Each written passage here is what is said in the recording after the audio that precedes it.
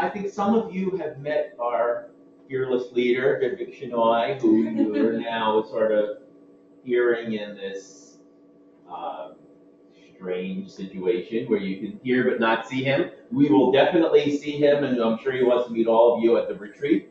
Right now, he is going to give a talk about the mechanical properties of biomaterials. All right, Vivek, I am turning it over to you. All right, thanks. Thanks, Rick. So as you were expecting to see Dave, but you're stuck with me, unfortunately. So Dave was not prepared to give this presentation. So I thought I'll tell you a little bit about the mechanical properties of biomaterials.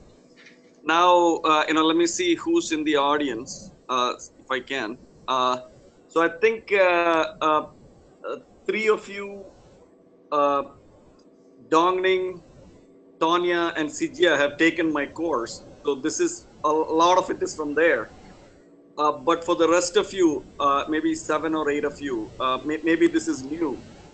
And what I want to tell you about is how we think about modeling, describing the mechanical response of biomaterials.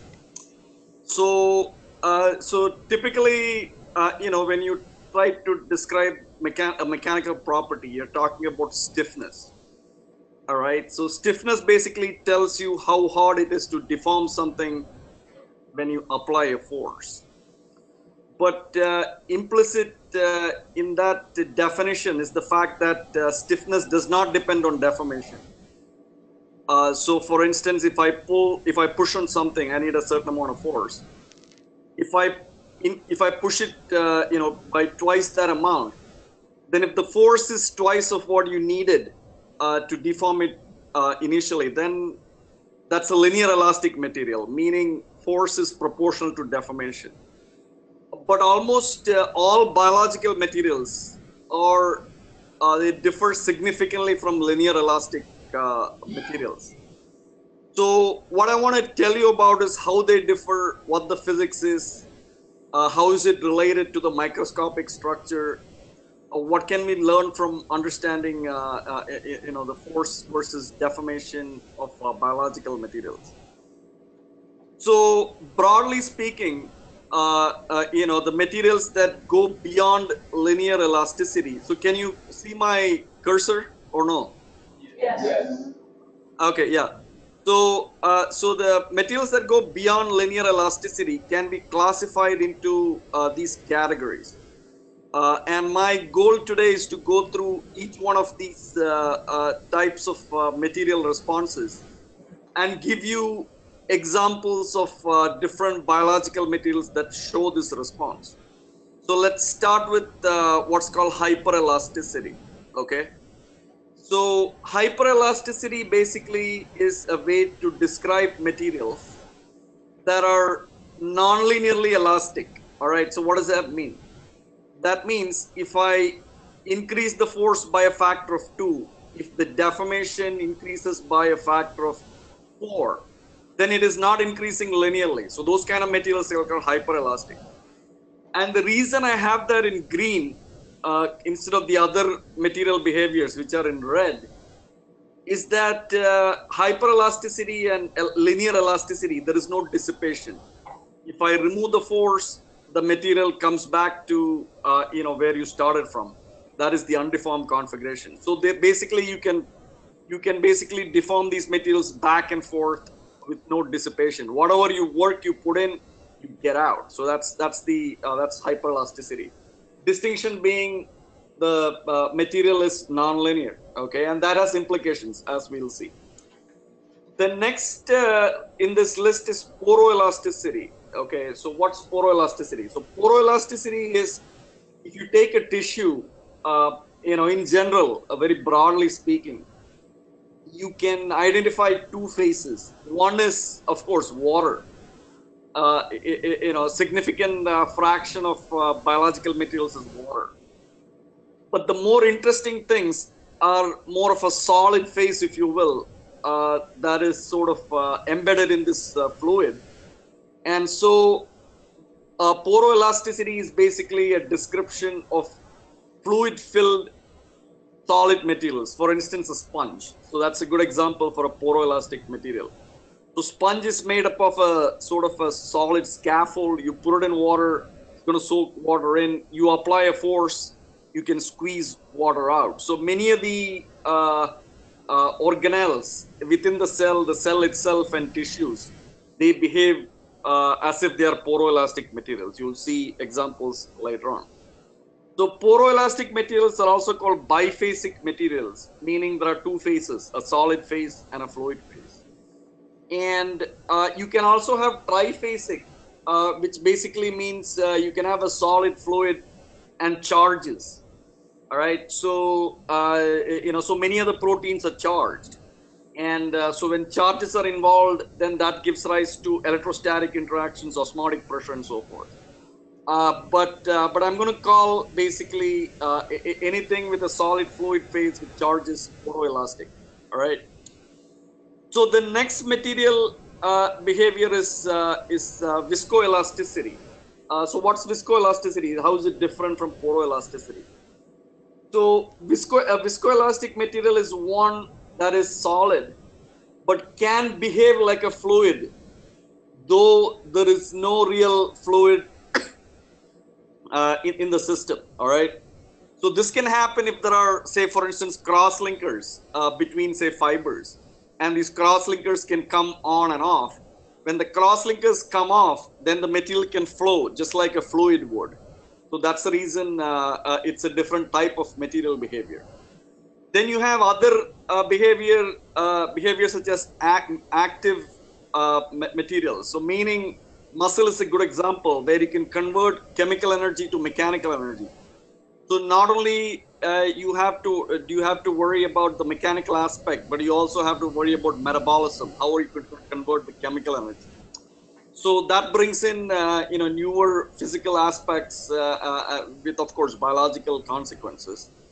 And there are other models called plasticity damage. I'll come to these later on. All right. Now, if you're from a biological background, then your basic concepts or your understanding of a certain phenomena is basically constantly sort of evolving. But in the mechanics world, these material models are sort of canonical, meaning if you're going to describe a macroscopic response, then pretty much they should fall in this list. All right. If you realize that maybe your microscopic mechanism is different, that's going to change the parameters in these models. But overall, the main ideas behind these models, they are unique, and each concept is different from the other. But when you sort of put these things into modules, then a real material behavior probably is a combination of these things. So real material could be poro-viscoelastic, means it shows some aspects of poroelasticity, and it maybe shows some aspects of viscoelasticity.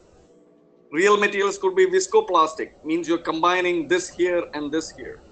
They could be hyperporoelastic, meaning you're combining this, and this. They can be active poroelastic, so meaning you can combine all of these things, and the real material response will basically have features of these fundamental ideas.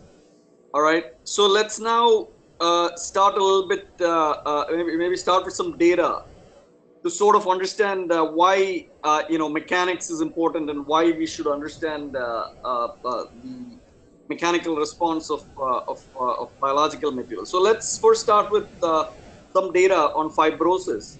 So here, what I want to show you is that the mechanics of a tissue basically evolves with as the tissue becomes diseased, or some of the more biological processes in the tissue is going to evolve. So here, what you're looking at is the fact that tissue stiffness increases in fibrosis.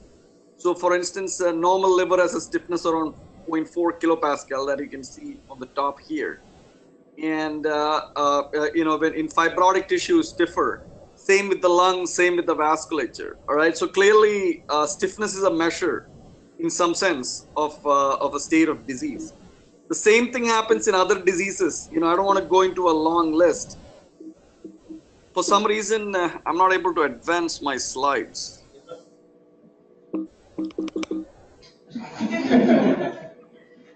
All right. Okay. Yeah, that's good. All right. So this is a second example where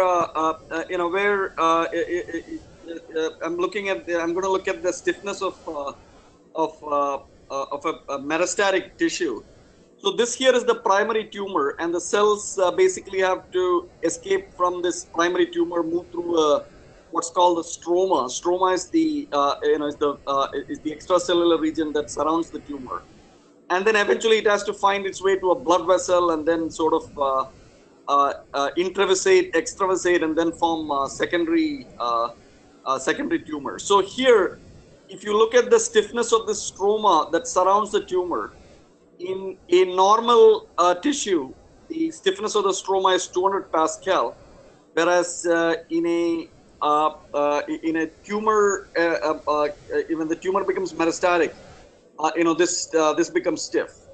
All right, so clearly, mechanics is telling you that something is wrong with the tissue. So let's try to understand various ways to characterize this mechanics. So let me, so I'm going to go back to this list and go through each one of these in order. So let me start with hyperelasticity. All right. So here, what I'm plotting is the stress, strain versus stress relationship of a common material, that is rubber. All right. So now, if you look at this stress strain curve, you basically see that it is not a straight line.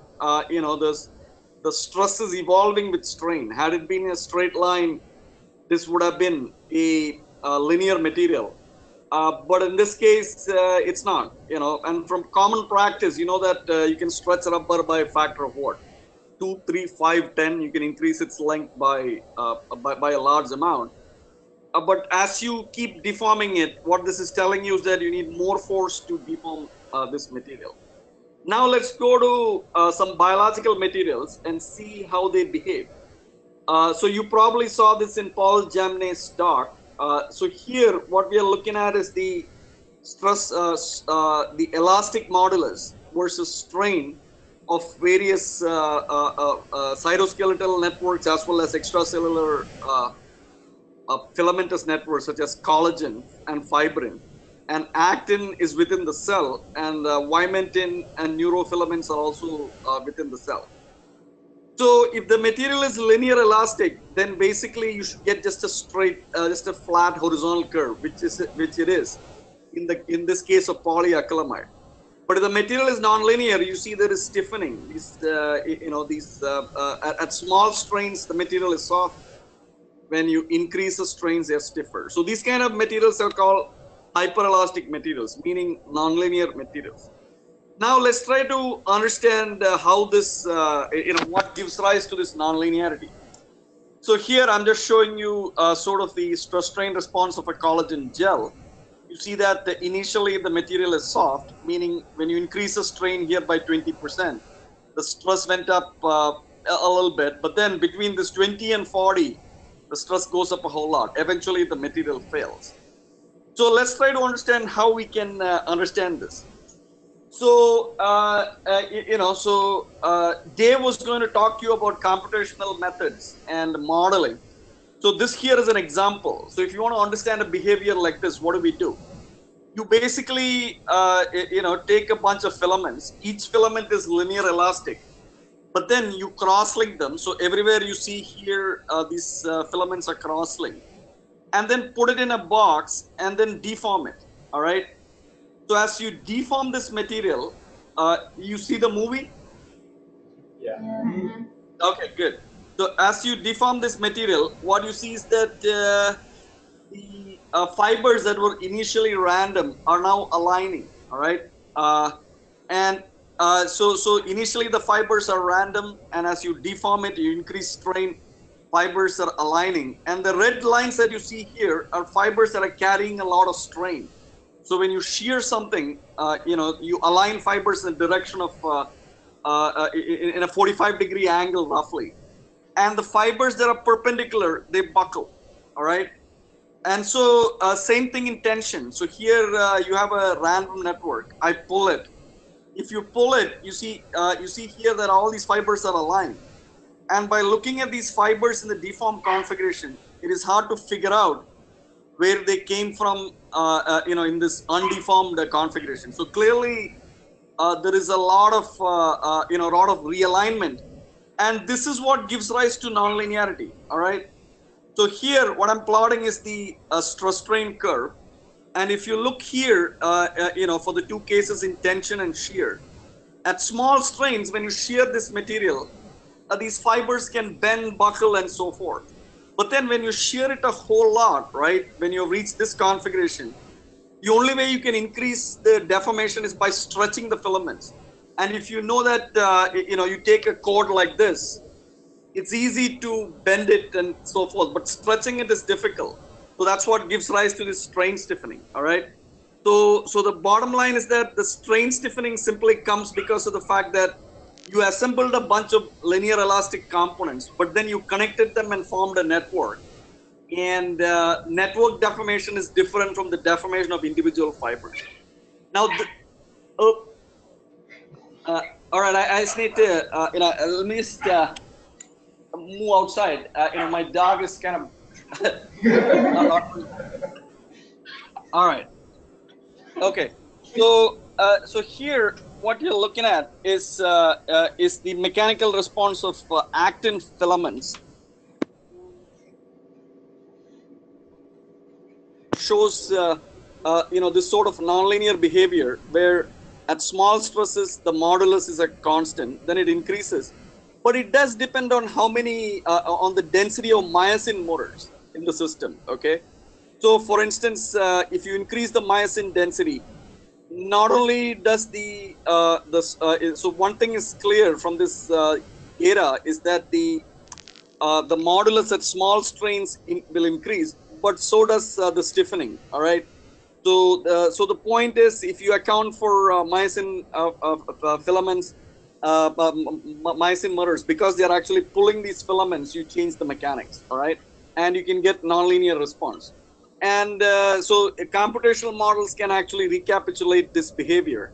So here I'm showing you some models where we treat myosin motors as basically forced dipoles. Forced dipole meaning one myosin grabs onto this filament, the other grabs onto the other, and then they pull.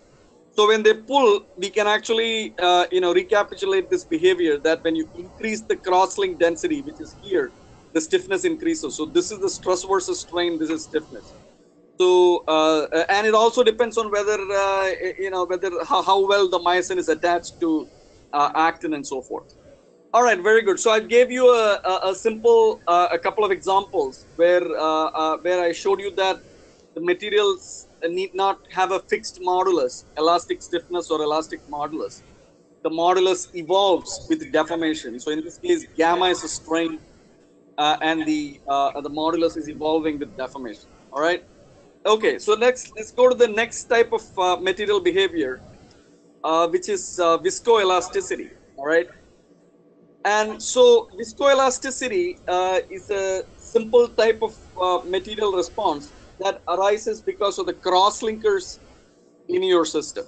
Okay, so let me give you a sense of what viscoelastic deformation is. So let's do two experiments. The first is what's called a stress relaxation experiment.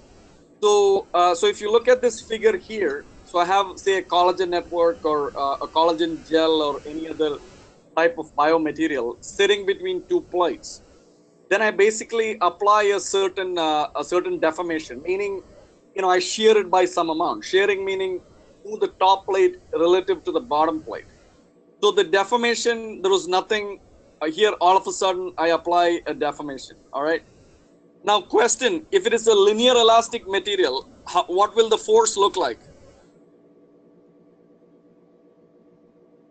What's the answer?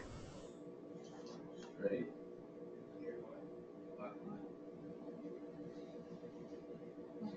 No answer? It's a flat line.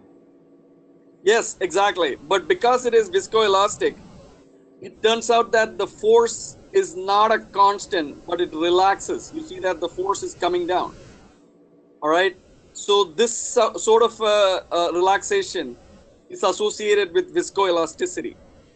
And there is a time scale of this relaxation, and that has to do with the viscoelastic time scale. So let me qualitatively explain what's going on in this sort of a scenario. So typically, what you have is you have these networks that are cross-linked, and the cross-linkers are these red links that you see here. All right, and now I'm applying now you're deforming it. So when you deform it, basically what the cross-linkers want to do is they want to break, right? Because cross-linkers, as you might have heard from Mike Ostap's talk and probably from other talks, that when you apply a force to a polymer molecule, then the polymer wants to unbind, okay? But the polymers don't unbind right away. It takes a while for them to unbind, meaning if you look at this sort of an energy diagram, a bound state is a minimum in energy. The unbound state is also a minimum in energy, though it is bigger than the bound state. It takes some time to go over the hump because there is an energy barrier. There are conformations that these molecules have to sample, aided by thermal fluctuations and so forth, that will allow it to go over this hump. So because it takes some time to go over this, to break the bond, you don't get large deformation right away. So when you shear this, initially nothing is going to break. So the material behaves like an elastic material. It's stiff. All right. Now when you deform it, as these bonds break, the material becomes softer, meaning you need less force to maintain that level of deformation. Eventually, when all bonds break, then you don't need much force at all, and the force can actually go to zero, in which case it's a liquid. It behaves like a liquid. And if the force does not go to zero, it becomes like it behaves like a softer solid. Okay, so that's viscoelasticity. The other set of experiments you can do to understand viscoelasticity is creep experiments. Okay, in creep, what do? What you do is you apply a force and keep that force a constant. Say, for instance, you take a material and you hang a weight on it. And if it is a linear elastic, that weight will stay put. It'll stay where it is. But if it is a viscoelastic material, the material will continue to deform over time. So here, initially, there is a deformation denoted by this jump, and this deformation keeps evolving. You can understand this by by the same logic that I just described. If you apply a force to this, initially all these bonds are bound. Then as the bonds get unbound, the material becomes soft. In response to the force, it'll deform more. And eventually you can have, quite a bit of deformation. All right. So I'll skip the mathematical aspects and just show you some of the, the viscoelastic properties of various biomaterials. So let's look at the viscoelastic properties of collagen fibrils. All right. So here you have a collagen fibril that is held in this MEMS device, and this is how the stress relaxes when you apply a fixed amount of strain, and this is how the strain evolves when you apply a fixed amount of force. And from the way the stress relaxes or the strain evolves, increases for a fixed force, you can figure out what the time scales are for this, and those are these taus. So you see here that for different tests, there are viscoelastic time scales of the order of 10, there is a relaxation time of the order of 10 seconds, and there is a relaxation time of the order of 100 seconds. And these may have to do with breaking of different crosslinks. Now, when you take collagen is cross-linked, but there are many different types of crosslinks. So some crosslink may break on a 10-second time scale. Some others may break at a 100-second time scale. So that's the reason you get these these kind of behaviors. And by performing either the relaxation test or the creep test, you will be able to get out these relaxation times. Now that's for the fibril, but the same thing happens for a tissue. So here you're looking at viscoelastic properties of embryonic tissue. This is the heart, liver, neural retina. So again, when you apply a fixed amount of deformation, the force relaxes. And here, if you look at all these materials also have two different time scale. One time scale, which is the initial fast relaxation that you see in all of these curves, is associated with 1 or 2 seconds. And then there is a second set of relaxation phenomena that occur over tens of seconds of time scale. Okay, so what this tells you is that on time scales of a few seconds or 10 seconds, the solid material behave like fluid material. But when you look at longer time scales, like 120, maybe more than a minute, and so forth, the force are constant, which means it's behaving like a solid. Okay, so viscoelasticity basically is this this bond breaking mechanism that is dissipative, that is actually describing this response. Okay, any questions before I go to the next class of materials? Vivek, this is Rick. I have a question.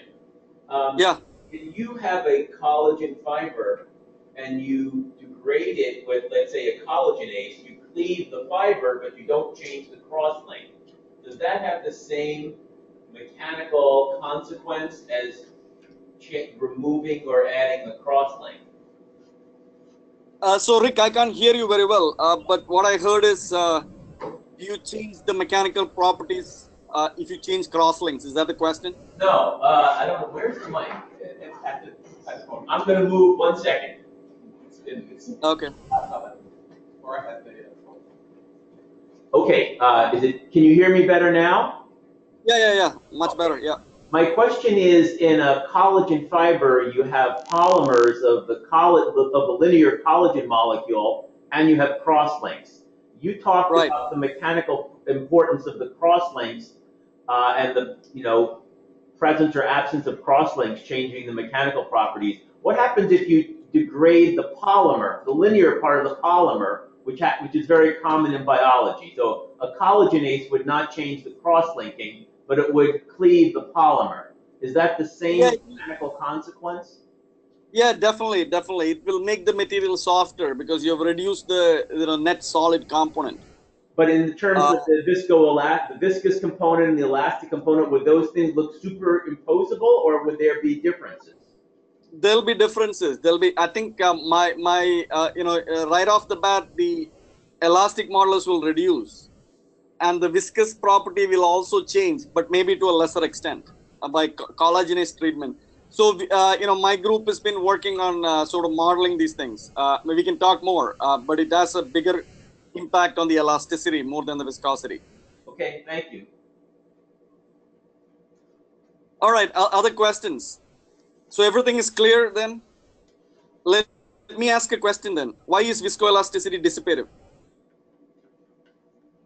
So I'm gonna pick on Ram's student. I forgot your name.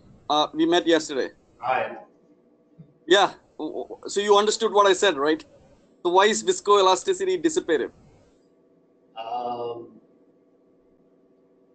Because they can't go back. Why? Because the bonds are broken. That's right. So that's the reason. Bonds can form reversibly too, but even when you do that, it takes time and you do work.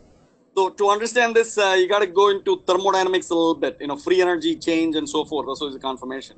So as you pointed out, once you break, you can't. Uh, you've actually gone to a different energy basin, and so when you're basically just stretching, you're in one well. You're basically going back and forth. When you break, you sample a different region of your phase space. So that's very good. So hyperelasticity, linear elasticity, no dissipation, viscoelasticity, there is dissipation. So this also has consequences. So for instance, now people are beginning to understand that the viscosity of tumor tissues actually goes up. This has important implications for metabolism. So once the energy is dissipated, it has to come from metabolic pathways. So cancer metabolism is a major issue right now. People are trying to understand metabolism of disease, and here's a connection between between metabolism and mechanics. All right, very good. Let me go to the next dissipative phenomena, which is poroelasticity. So poroelasticity is basically a general description of fluid-filled elastic solids. All right. So the example, as I said, is a sponge. So when you squeeze a sponge that's filled with water, basically water can come out. So what that tells you is that applying force has implications for flow of fluid. Okay. And this also is a dissipative process because flow of fluid involves viscosity, and viscosity is dissipative.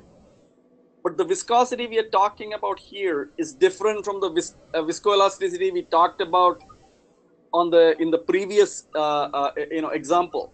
There, the viscosity is coming from the breaking of these crosslinks. Here, the viscosity is coming from the flow of the fluid. All right, so you have this fluid that's flowing in the solid. That's what's giving rise to dissipation. Now, let me give you some more concrete examples of what actually we mean by this poroelasticity. So, a simple example of a poroelastic material is a hydrogel. Okay, so how many of you have worked with hydrogels? All right, so hydrogel is basically a polymer network that I have shown here. And polymers in their natural configuration are sort of crumpled, right? Because of entropy. They don't want to be straight. They just want to curl up. Reason being entropy. Because when you curl something up, that has high entropy and high entropy, low free energy. Now, when you put this polymer network in a solvent, what happens is there are interactions between the network and the solvent. For instance, they could be hydrophilic interactions, okay? And once you expose them to these solvents with attractive interactions, the polymer wants to uncoil. And then what will ensue then is the swelling of this gel. So the gel volume is going to increase. And so the thermodynamics of this involves a competition, okay? So the competition is when a gel is going to swell, you are going to increase the mechanical deformation of the polymer because polymer in its natural state wants to be coiled. But in the presence of a fluid, it actually, it has these attractive interactions, but it comes at a cost, which is increasing the deformation energy of this network. Similarly, when you mix a polymer and a solvent, there is something called entropy of mixing. Okay, so that actually makes this swelling favorable. So entropy of mixing simply tells you that if I have all the material of one kind versus the other kind separately versus in a mixed state, the mixed state has more entropy because there are more ways you can sort of have one material mix with the other than have them. If you count the number of ways you can arrange just two different materials separately or together, you'll see that you can arrange them in many different ways when they are mixed. So the entropy of mixing goes up. So here is an experiment where there's a hydrogel, and this hydrogel is exposed to water, and over a period of several hours, you see that here there are some markers, some ink laid in this hydrogel, and the material is now expanding. Right? You see that the material, and then you can figure out how the size of the material increases with time. And so clearly, the reason the volume is increasing is because the fluid has made its way in. But now you got to remember that, when will a fluid flow? So what is the driving force for the fluid to flow into this? If you want a fluid to flow through a pipe, what should you do to the ends? High pressure. Yeah, you need a pressure gradient.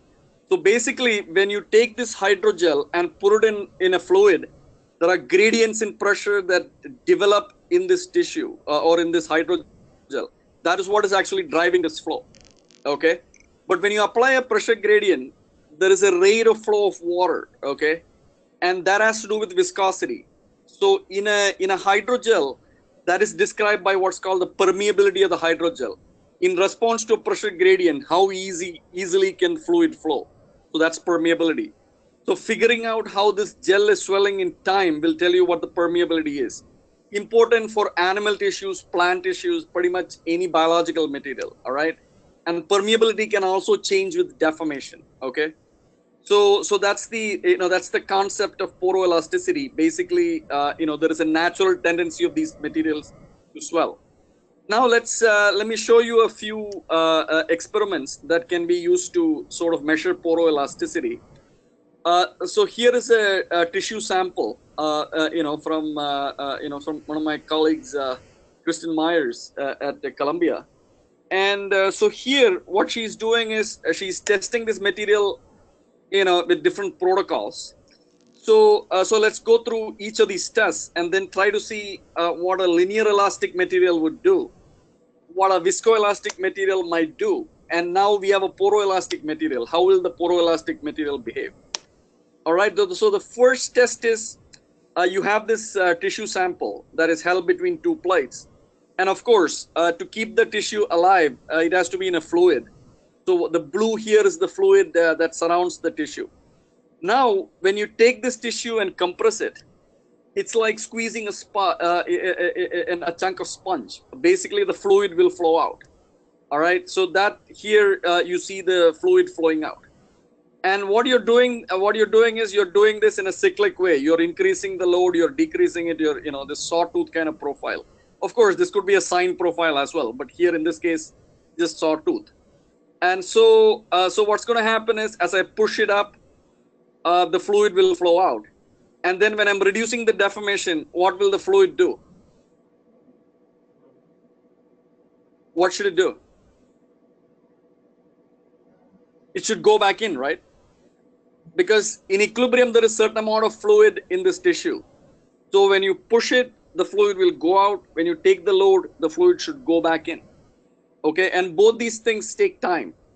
All right, so this is one way of testing. The other way of testing is you do the same thing, but then you ramp up the load. So this will actually, the purpose of doing this experiment is to see if this behavior is linear or non-linear, meaning if I increase the strain by 20%, is the stress also by 10%? Is the stress also increasing by 10%? That's the purpose. You can also do a different experiment where you confine this tissue, make the piston here porous, and squeeze on it. So when you do this, then what you change is you change the flow pattern. So in this case, when you squeeze it, the fluid has to flow this way. But here, the flow is, the flow basically is not entirely, it's not in, in the horizontal direction, but vertical direction. So what might that tell you? That might tell you if there are anisotropies in the tissue. So for instance, if the tissue is fully isotropic, the speed at which the fluid flows vertically and horizontally has to be the same. If it is anisotropic, then then the speed may be different in the two directions. So these sorts of experiments can tell you, what the can give insights into the microstructure of the tissue. All right. So now here, so I'm going to go to this experiment here and show you what the stress strain curves look like. So you see that as you keep doing this cyclic loading, okay, depending on the on the type of tissues, these are cervix samples from women with no deliveries, previous deliveries, and women with C-section. You see the mechanics of the cervix is very, very different. And had it been a linear elastic material, this would just have been a straight line. But now you see it's not quite a straight line. These curves are non-linear, and also there is a area under this curve which tells you what the dissipation is. Where is this dissipation coming from?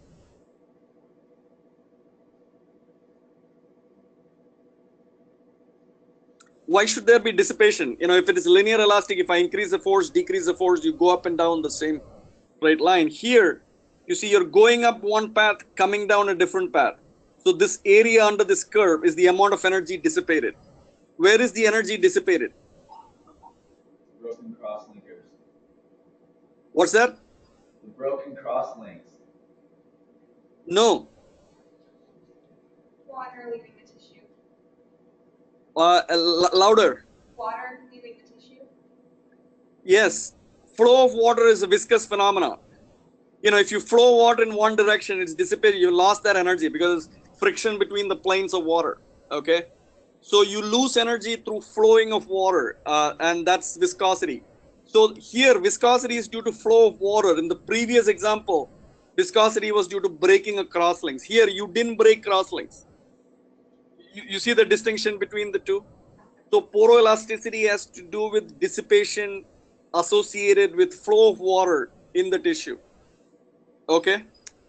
So that's basically viscosity. That's the viscoelastic behavior. And now here, let's look at this particular protocol where you're loading, holding it fixed, loading, holding it fixed. So when you do that, you see that you get curves like this. When you load it, the material stiff, there's a lot of stress that you record. Then the stress is relaxing. Okay. With increasing load, the stress is relaxing. Now, why is that the case? Can you qualitatively explain? So I'm taking this tissue, I'm pushing on it, the force goes up, then slowly it relaxes. Why is that the case? Because it takes time for water to flow. Water does not flow right away. When you squeeze, water, flow of water is sort of a diffusive process. It takes time for the water. Water will immediately flow out from the sides of the tissue, but water from the middle of the tissue will take time to flow. Okay. And so bigger the tissue, more amount of time it will take to flow. All right. So the point is, if I did this experiment on a bigger chunk of tissue, it would have taken more time for the water to flow out. And figuring out how much time it takes for the water to flow and how much time it takes for the stress to relax, you can relate that to the permeability of the tissue. Okay, so if you have a healthy tissue versus a diseased tissue, if you do this experiment, that'll give you insights into the into the nature of into the reason why there is permeability. All right. So now here is a so here I showed you sort of this poroelasticity, and in the earlier slides I showed you viscoelasticity. Both viscoelasticity and poroelasticity leads to relaxation. The stress actually decreases, or in other words, the material becomes softer in time. But the reason it happens in the two cases is very different. In one case, it's due to the crosslinks in the solid network. In the other case, it's due to the fluid. So when you are going to do an experiment with the tissue, which some of you will as part of the project, then you'll be confronted with the question of, is it viscoelasticity or is it poroelasticity? And how do we distinguish which is which? So the way you do this, okay, this is a bit of a detail, and I'm not sure how clearly I'm going to be able to sort of explain this, but let me try. So here, viscoelasticity has got an intrinsic time scale. Okay, so that let's call that tau v. So if you take a purely viscoelastic material, it double its size and apply the force and see how apply a strain and see how the stress relaxes. It won't depend on the size of the sample because it is intrinsic to the material. There are certain number of crosslinks or certain density of crosslinks, they have to break. So that's viscoelasticity, all right? Whereas on the other hand, poroelasticity has to do with fluid flow throughout the specimen. When you compress the material, apply a compressive stress, the fluid has to flow out. And as the fluid flows out, the material becomes softer, right? So as a consequence, there is a dependence of the relaxation on the size of the system. So basically on the x-axis is time, y-axis is size, and you can figure out whether a material is viscous, viscoelastic, poroelastic, or a combination of the two. So I'll just leave it at that and show you some real experiments. So here in these experiments, I don't have the reference. This is from a Nature Materials paper from a couple of years ago. What these folks are doing is you have a cell sitting here and they are bringing an AFM cantilever and they are squeezing on the cell, okay? And they are applying a fixed amount of strain on this cell. And what you see here is that the force that is required to maintain that strain is relaxing in time, okay? So if I were to interpret this experiment, then one way of interpreting is that the cell has got a lot of actin fibers and so forth. It could very well be due to the viscoelasticity. Actin is cross-linked And when you when you deform the cross-link network, those cross-links can break. So you might conclude that it's maybe due to the viscoelasticity of this breaking of cross-links, the actin network. The other interpretation could be that cells got water in it. When you squeeze on it, some of the water will get squeezed out.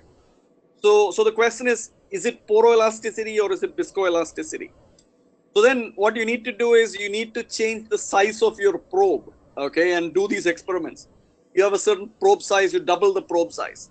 If you double the probe size and then you look at what the time scale of relaxation is, if it doesn't change with the probe size, then it should be viscoelastic. If it does change, then it is poroelastic. Actually, it turns out that in this case, it does change, and turns out that it is a cell is a poroelastic material. All right. Now here, this is a relaxation of of a cell also, but now the testing is done over larger time scales.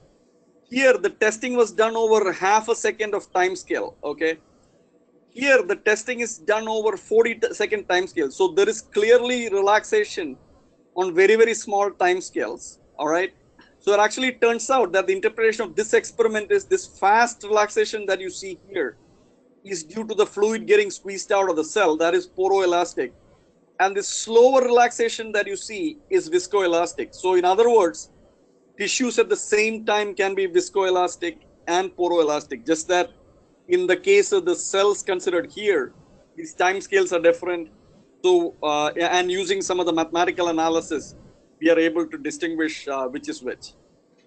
All right. And this is the other experiment that I showed you with this, with this embryonic tissue. So in this case, when you do the analysis, it actually turns out that the tissue is so big, the tissue is micron size in sample, and the time you're looking at is of the order of 100 seconds here. So there is no opportunity for the water to flow. So basically in the 160 or whatever 160 seconds, there is no way for water to flow out. So all this relaxation you're seeing is basically going to be viscoelasticity. You got to wait a lot longer for the water to flow out and see the poroelastic effects. And in these experiments that I showed you, it turns out that it is all poroelasticity. Okay, I mean, I can come to the reasons if you're interested later on. So all right, so right now we looked at 3 different models. The first is this nonlinear elastic. Second is viscoelastic, which has to do with the cross-linker breaking. The third is basically poroelasticity associated with the flow of the fluid. A fourth class of models or a subset of this poroelasticity is what's called triphasic models. Okay, so in these triphasic models, basically what you have is you got to account for the fact that that polymers are charged, and so when polymers are charged, when you subject these materials to deformation, there will be charge interactions, and also charge carriers also carry entropy with them. So there can be osmotic pressure coming from these charges.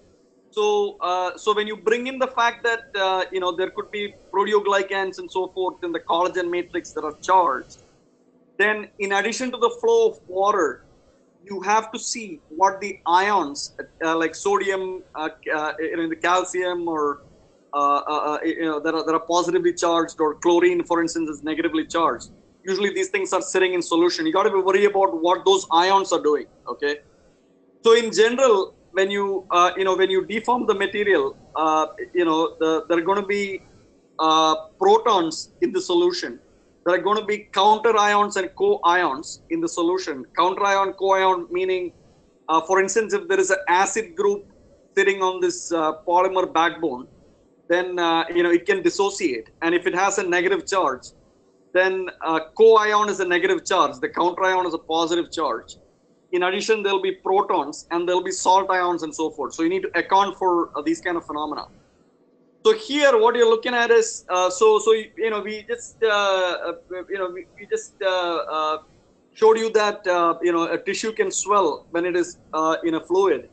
Now the swelling rate actually can depend on the salt concentration in solution, and so by figuring out how the salt concentration is going to influence swelling, you can actually bring in the effect of charges. Okay, and so this requires sort of understanding both the entropy as well as, in a few instances, the electrostatics or the electrical interaction between these charges. So these are experiments on cartilage. When you increase the the concentration of salt, basically the swelling amount goes down. And this here is the swelling as a function of pH. Now, what pH will do is it will change the concentration of the protons. pH is basically log of the proton concentration. So when you change pH, you're going to change the amount of the amount of protons in there. So when you increase the pH for a fixed gel, you see that the swelling goes up. The y-axis is swelling, and these are different gels. In one, so the increasing curves are the more and more stiffer polymer backbone. So the top curves are soft polymer backbone. This is stiff polymer backbone. So when the polymer backbone is soft, when it swells, of course, you're not spending that much energy to deform the polymer network. So it can swell a lot. If you don't, if the polymer is stiff, then it won't swell that much. All right. So that's a sort of the aspect of charges. So it's really important to account for the fact that there are protons, there are also counter ions and co-ions in solution when you're looking at the mechanics. All right. So how am I doing on time, Rick? You're about done, right? Five, Yeah. five Yeah, I'm done.